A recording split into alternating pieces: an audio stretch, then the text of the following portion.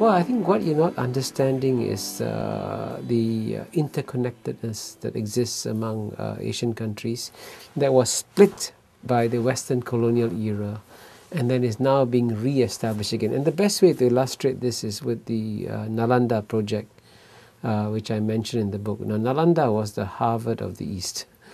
It was the leading place of learning for 700 years, from the 5th to the 12th century, until the Turkic invaders came and destroyed Nalanda. So for 800 years, it was forgotten. Guess what? In the 21st century, there's an effort to revive it. And what's significant about Nalanda was that was the place in India where scholars came from West Asia, scholars came from Southeast Asia, scholars came from China, scholars came from Japan and from Korea.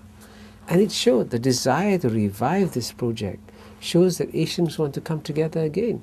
Now the West never reports this, never sees this.